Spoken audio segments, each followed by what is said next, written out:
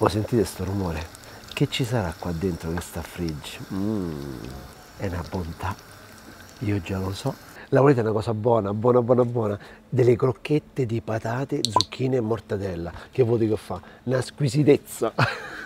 Ingredienti: mortadella favola, patate rosse, uova, scamorza affumicata, zucchine fresche, basilico, parmigiano grattugiato, farina 00 e panko o pan grattato, fate voi. E poi l'olio d'arachidi per friggere. Mi raccomando, non braccine corte, mettete le cose dentro, perché tanto ve le dovete fare per casa vostra, quindi devono essere buone. Guardate che cosa ho fatto con le patate. Io, senza utilizzare sempre la pellicola e poi buttarla sempre ogni volta che la utilizzo per fare le patate al microonde, l'ho messa con questa busta, quella dei surgelati, questa qua è di Ikea, che utilizzerò sempre, così non inquiniamo, dove ci ho messo due patate di col fiorito, quelle rosse, lavate, cotte in 6 minuti al massimo della temperatura. Il microonde è fantastico per questo. Tagliate a metà, così, schiaccia patate. Facile facile. Quindi 6 minuti per cuocere le patate, senza che state lì a bollirle, ma anche perché così non si riempiono di acqua.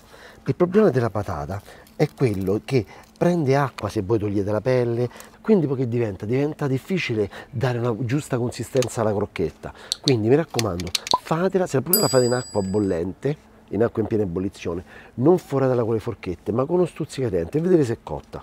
A sto punto le zucchine, qualcuno dirà: oh, ma mostra sempre le zucchine, mica posso usare i broccoli romaneschi in questo periodo, quindi si usano le verdure di stagione, perché se no parliamo bene ma razzoliamo male. Quindi faccio così, una grattugia un po' grossolana, la quantità di zucchine deve essere un po' al di sotto di quella di patate. Che vuol dire? Se mettete 300 grammi di patate, voi dovete mettere 200 grammi di zucchine.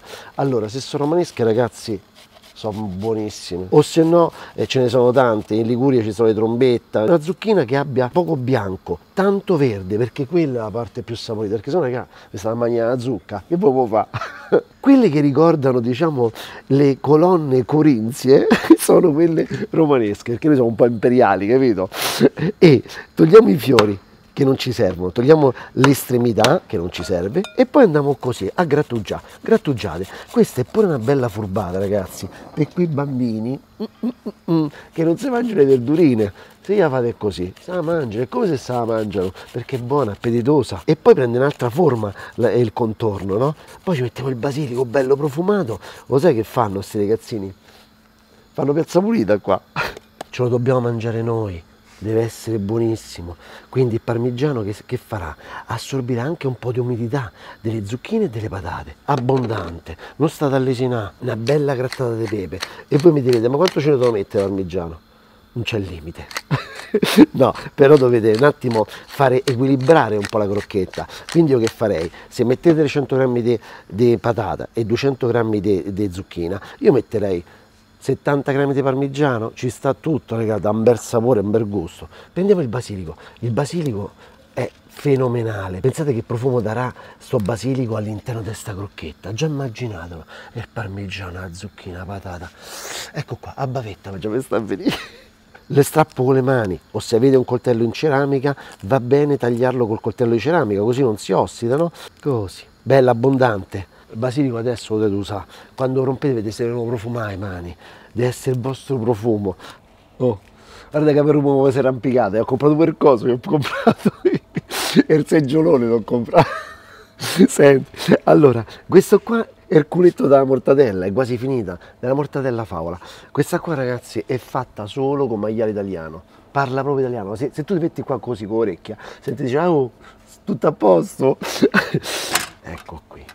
Qui dentro c'è cosce di maiale e spalle di maiale italiano, e poi c'è questa, la gola. Guardate che bella fettona, bella spessa, perché io devo fare dei dadini da mettere dentro. Ecco qua la gola, questi qua sono i pezzi della gola, il grasso più buono del maiale, più saporito, più nobile.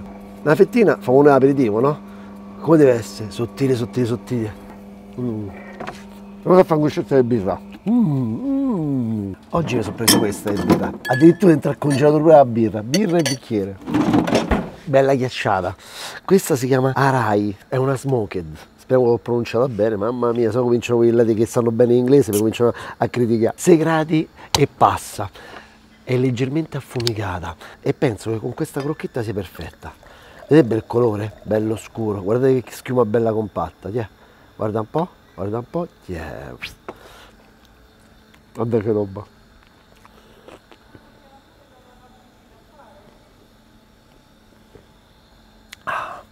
Io mi ero affogato così, dentro un mare di birra, ci pensate? Guardate la mortadella, la tagliamo a listarelle, così, va bene? Così, immaginate i dadini che si infilano dappertutto, ogni morso ci sarà un pezzetto di mortadella che ti accompagna. Ma che c'è più buono della mortadella? Quella buona, questa, la favola? Niente, perché ti stuzzica l'appetito, perché è confortevole, vedo? Parlano tanto di comfort food. La mortadella è comfort food. Quando mangi la mortadella ti senti allegro e ti viene il sorriso. Ecco qua. Ta, ta, ta. Poi la bellezza di questa mortadella è che la cuociono con la cotenna, cucita a mano. Quindi che succede? Durante la cottura prendi il gusto anche della cotenna, è ancora più buona. E poi ragazzi, questa non ti fa venire mai sete, è un dolcetto. Vado, carica a bastoni, vai, chi è? Vai. E adesso facciamo sto rapporto carnale dovete avere con questo impasto, e vi posso assicurare è pure bello asciutto. Sono contento di questa cosa. Questo che significa? Che non dobbiamo aggiungere niente che deve assorbire l'acqua, tipo pangrattato e farina, queste cose qua, zero, deve essere leggero, il pane deve stare fuori, deve scrocchiare fuori quando lo mordi, capito? Assaggiate subito prima di mettere l'uovo. Poco sale, ci vuole, e poi novetto. Questo, io quello che tocco faccio sempre macello. Questo è nuovo che mi è cascato per terra e sono riuscito a salvarlo. Ho detto mica lo posso buttare, e l'ovetto fresco mi ha data la signora quella che c'è il banco di frutta e verdure, e più ci avvenne pure le uova sua. Non lo verso tutto l'uovo, ne verso la metà, quindi dovete mescolarlo prima di versarlo, insomma a metà non ce la fate a girarlo. Poi così fate assorbire bene l'uovo e il sale, bene bene bene. L'impasto deve fare come una palla quando si fa l'impasto per la pasta, per il pane, cioè non si deve più attaccare sul fondo della ciotola. Ecco qui. Le crocchette, queste crocchette di zucchine e patate, ma se c'è qualcosa che fa il filetto, ma che crocchette so? Ci devo mettere qualche formaggio che fa, che fa il filo, no? Mi lavo le mani. Quindi scamorza affumicata, o scamorza o provola. La scamorza, penso, mi raccomando, deve essere morbida, ok, fresca, non quei sassi, quei sanpietrini che si comprano, che sono tosti come i sassi. Quindi tagliate una bella fetta, così. Poi la fate a listarelle, di questa così. E poi secondo la dimensione delle crocchette la tagliate. Io le voglio fare così lunghe, eccole qua, così. Poi facciamo la panatura, mettiamo un po' di farina dentro un contenitore. Facciamo la pastellina che conoscete voi, no? Che ho imparato io in Sicilia.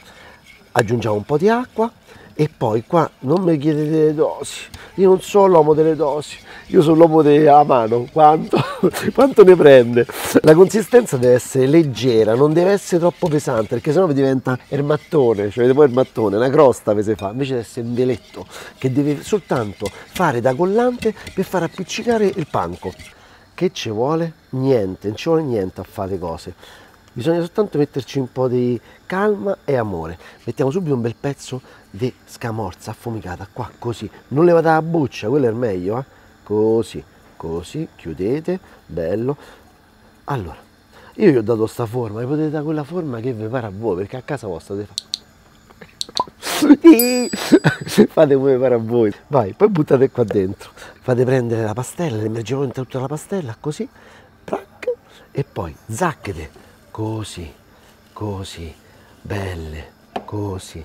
Fate bene entrare dentro il panco. Allora qualcuno dirà, ma questo panco che roba è? Sono dei fiocchi di pane in cassetta, solo la parte bianca.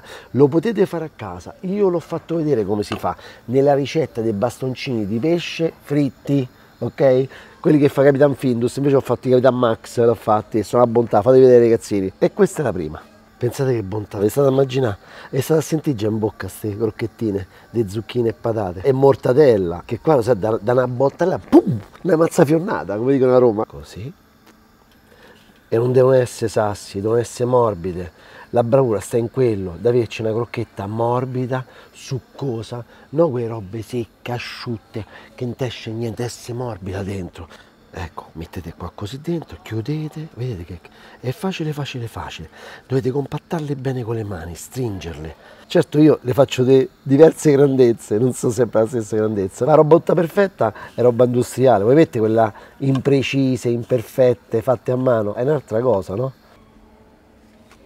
Ecco qui, se ce l'avete questa qua è una figata, la redina per mettere dentro il fritto, guardate. Mi raccomando, 170 gradi, è la temperatura perfetta. Fatte e fritte non avete nessun tipo di problema, la scamorza si fonde. Se le fate, le mettete dentro al frigorifero prima di friggere, state attenti, tirate sempre un'oretta fuori prima, perché così dentro si stemprano e il calore penetra meglio dentro, ok? Come quando si fa la carne sulla griglia, dovete tirarla fuori un'ora prima dal frigorifero, perché sennò è troppo fredda, ok?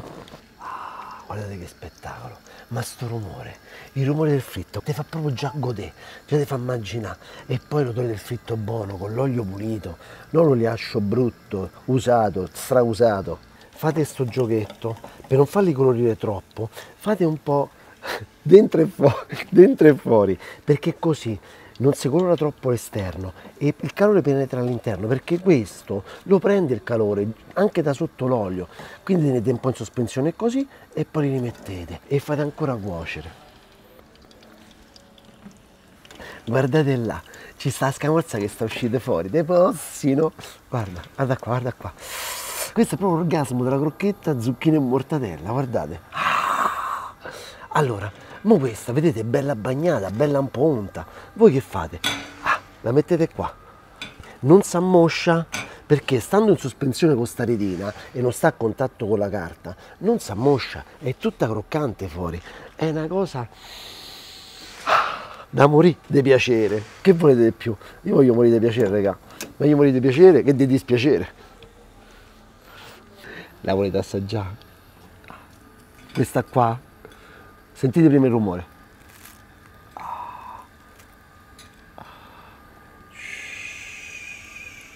Guarda un po' come scende.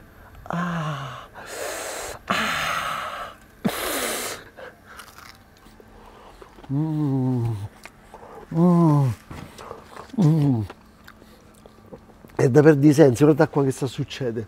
Guardate qua, guardate qua. È una cosa meravigliosa. Quando sentite in mezzo i denti quel dadino di mortadella è da svenire ragazzi. Una bontà vera. Aspetta, fammici bere un goccetto di birra.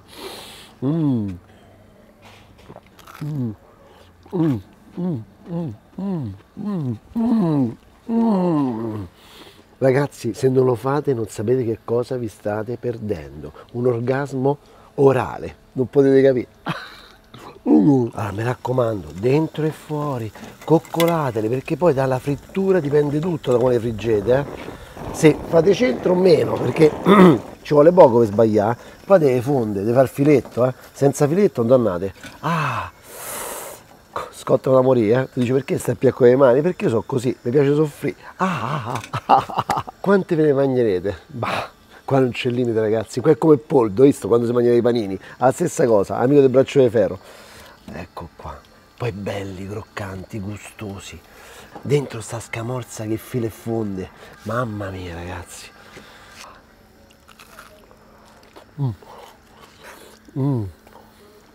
È qualcosa da urlo, sto basilico poi, che vuol dire?